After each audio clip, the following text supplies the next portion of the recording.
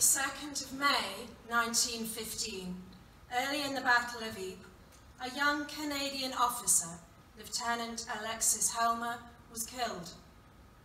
An exploding German artillery shell landed near him, killing him instantly.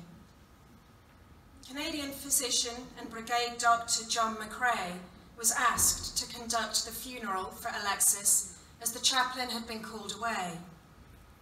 It is believed that later that evening, after the burial, he began writing a poem, later discarding it, dissatisfied with his work.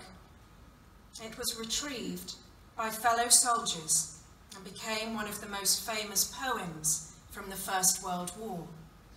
The title of that poem, In Flanders Fields.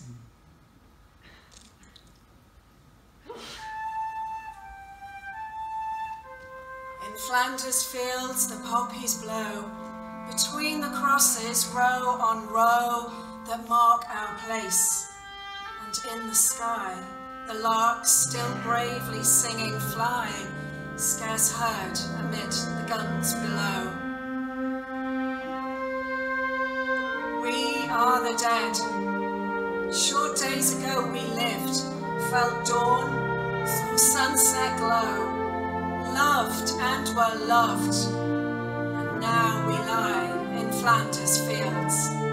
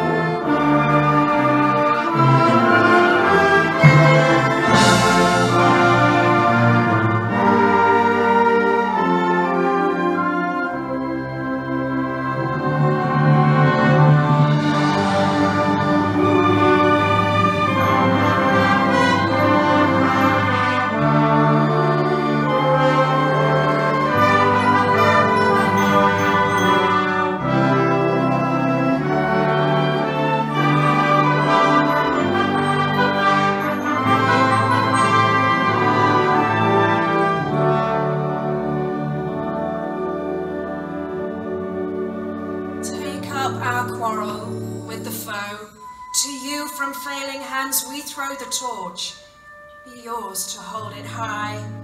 If ye break faith with us who die, we shall not sleep, though poppies grow in Flanders fields.